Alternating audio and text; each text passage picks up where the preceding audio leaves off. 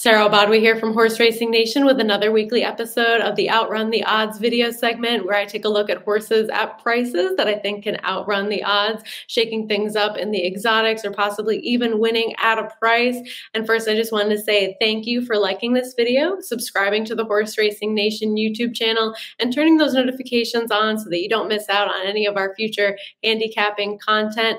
Hope everybody had a great Thanksgiving and is looking forward to another great weekend of racing. And I will start off with some Saturday plays at Aqueduct, and we're going to be on the turf in the Grade 2 Red Smith Stakes, one of the last turf races that will be held in New York for the winter, as we are closing things up with cold weather coming in on the turf courses.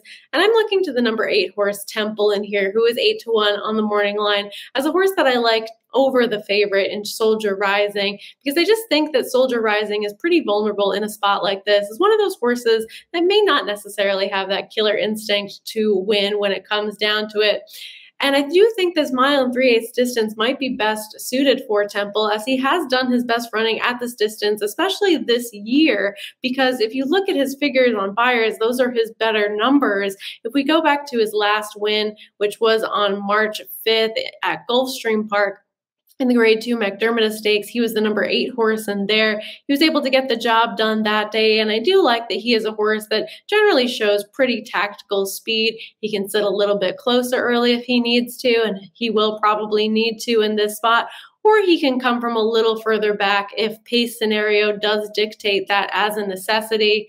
If we go to another race at this distance, which was at Monmouth Park on July 23rd in the Grade 1 United Nations, he was able to run third that day at 12-1 after having a less than stellar break in there, bobbling a bit at the start and ending up in the show position behind At Hamo and Epic Bromance.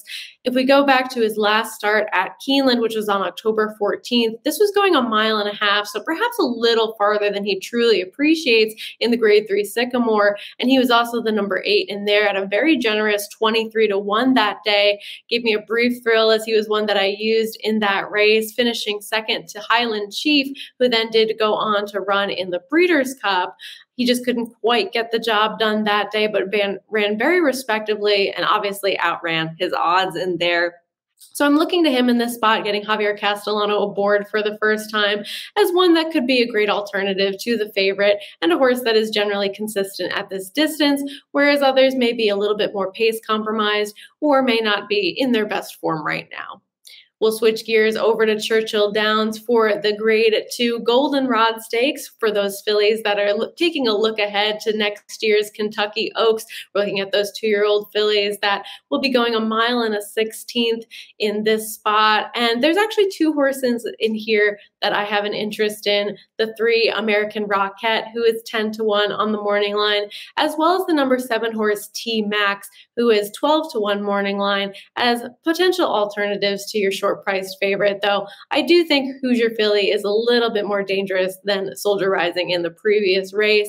These might be horses that you want to use underneath in an exacta, or perhaps underneath somewhere else if you have another short-priced horse that you're more of a fan of. So these are ones that I would consider for filling out the exotics more so than a win bet.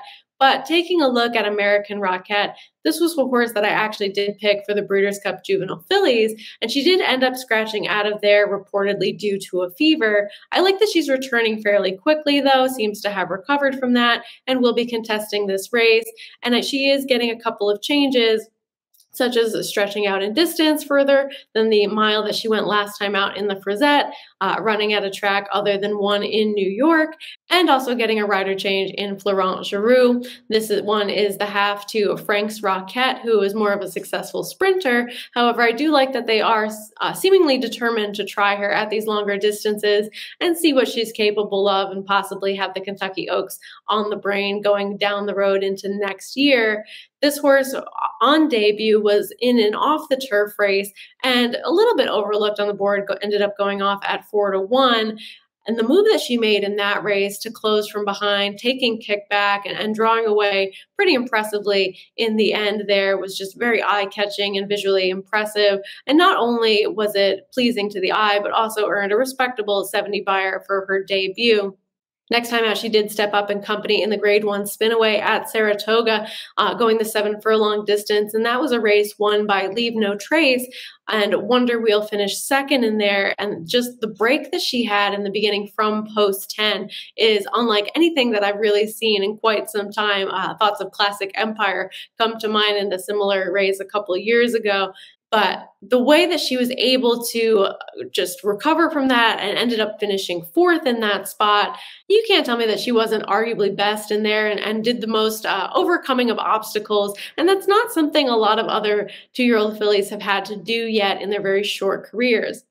Now, last time out, I didn't really have much of an excuse for her in the Frizette as she finished sort of a dull fourth in there, but it's possible that she wasn't really a fan of the sloppy going, and I don't really know if she handled the track that well, so I'm willing to give that one a little bit of a pass, and I did like seeing that the spinaway, seemingly a very key race for the Breeders' Cup Juvenile Fillies, as Wonder Wheel won that race and Leave No Trace ended up finishing second at a bit of a price. So I'm a little bit more convinced of American Rockette's quality after seeing those two fillies end up coming back with such significantly improved performances in the Breeders' Cup Juvenile Fillies. Moving on to the number 7, T-Max. This one does have the home court advantage over American Rockette as she has been successful already at Churchill Downs. She did break her maiden at Ellis Park, however, and I did pick her going into her second start at Churchill Downs because I did feel as though she would be a little bit overlooked as that Ellis Park shipper with some more potentially intriguing pedigrees and flashier trainer statistics going into that allowance race that she ended up winning with a 70 buyer going the 7 furlong distance. She was pretty convincing in that spot, which was enough for me to take her again in the Rags to Riches Stakes, where she finished second at 7-1 behind Who's Your Filly, who is your big favorite in this race coming up. The track was sloppy that day for this mile and 1/16 distance, and she ended up finishing second, though a long way back second to Who's Your Filly. So I don't really know how she makes up the difference on this big favorite in here, but I will at least consider her as one that has run second to her before, has won at Churchill Downs, and does have experience going this distance, while many others are stretching out to this distance for the first time on this surface.